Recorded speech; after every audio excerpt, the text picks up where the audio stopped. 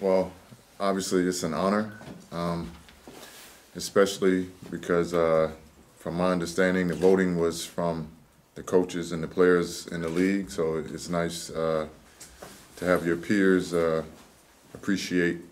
È un onore per me, anche perché so che a dare i voti sono stati i coach e allenatori di tutte le altre squadre del campionato, quindi ovviamente è un riconoscimento immenso per me. Mi sono molto contento anche per i tifosi, per i miei compagni di squadra.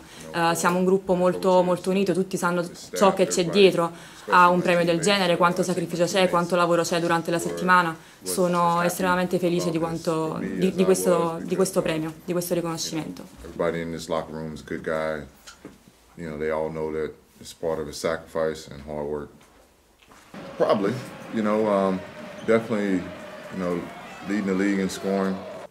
I've had some big games. Probabilmente sì, diciamo vincere l'MVP non è una cosa che capita tutti i giorni, a me non era ancora successo. Quest'anno inoltre ho avuto l'opportunità di giocare non solo il campionato italiano ma anche le competizioni europee, ho segnato tanto, le mie qualità di leadership sono emerse, diciamo di sì.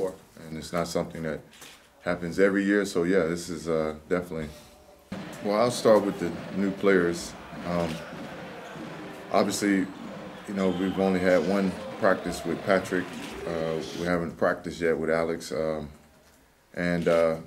These last couple of days a lot been going on with the last game and obviously receiving an award and traveling and stuff like that. So, con Patrick ho fatto un solo allenamento fino ad ora per via anche di questi giorni frenetici tra la consegna del premio MVP, i vari allenamenti, insomma. Ma ci sarà modo di conoscere meglio sia lui che Alex, che appunto non conosco ancora dettagliatamente, ma so che sono giocatori molto intelligenti che potranno appunto aggiungere ancora più intelligenza cestistica al nostro modo di giocare, ed è importante che si integrino fin da subito per far sì che si amalgamino col gruppo e con quelli che sono gli obiettivi, insomma la voglia di far bene per questi playoff. Welcome them in and make sure they are part of what we're trying to do, because I think that they'll help us be more successful. And so about this matchup with Trento, obviously they are a very good team.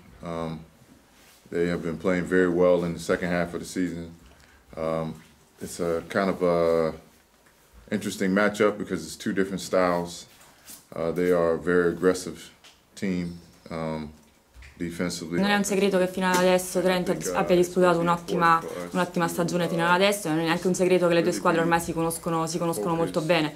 Trento è una squadra molto aggressiva sia dal punto di vista offensivo che da quello difensivo. Dovremo mettere un qualcosa in più per portare a casa questa serie, per riuscire a dominare una squadra del genere. The small things are going to help create, the little edges that we need. Or the advantages that we need. It's going to be the extra hustle plays, really the things that make it playoff basketball. Me and Tio have a history together. He coached me in Cremona. He's someone who I have a lot of respect for, mostly because he was always pushing me to be the best player I could be. So sì, allora è un allenatore che rispetto moltissimo, mi ha allenato quando giocavo a Cremona e mi ha sempre spinto ad essere la migliore versione di me stesso, continuo a farlo tutt'oggi. Sono molto contento del fatto che anche lui sia stato premiato con un titolo di MVP, di migliore allenatore, perché ha disputato un grande girone di ritorno. E anche al di fuori dell'ambito cestistico c'è un rapporto di amicizia che ci lega, è una gran bella persona. Important person in my basketball career, and I think there's definitely a friendship and respect there, but it's still competition when we go against each other. So, like I said, you add, two guys who have experience and understand, winning and being a part of that type of culture, it definitely adds, Per il momento ci concentriamo sulla gara 1 contro Trento, che sarà sicuramente una gara fondamentale della serie contro la squadra trentina. E, sì, come ho detto prima, i giocatori nuovi potranno sicuramente aggiungere esperienza ed intelligenza al nostro modo di giocare. Speriamo di arrivare il più lontano possibile. But I just think game one against Trento is the most important thing on my mind, and I think for us as a team.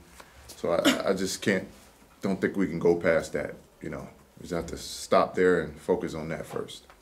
I've seen some things floating around about next year, you know, saying that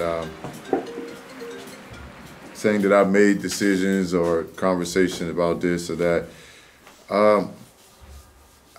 None of it's really been true. All of it's just been speculation. And I think that, non abbiamo ancora novità da questo punto di vista. Fino ad ora ho letto, diciamo, qualche speculazione in giro, cose che non sono vere, non sono state dette, quindi non abbiamo ancora niente da dire da questo punto di vista. It's just nothing there right now, you know.